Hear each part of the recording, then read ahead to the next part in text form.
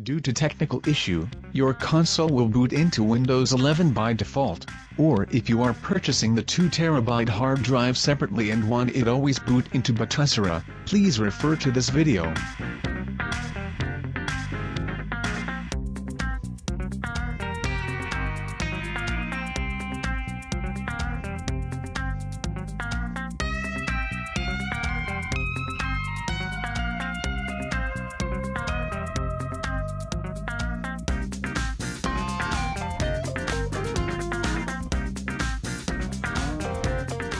Connect a wired or 2.4G wireless keyboard to your PC and keep tapping ESC or delete after pressing the power button. You will boot into BIOS. For Mac users, hold Option key. Navigate to boot page and set the external hard drive as boot option number 1.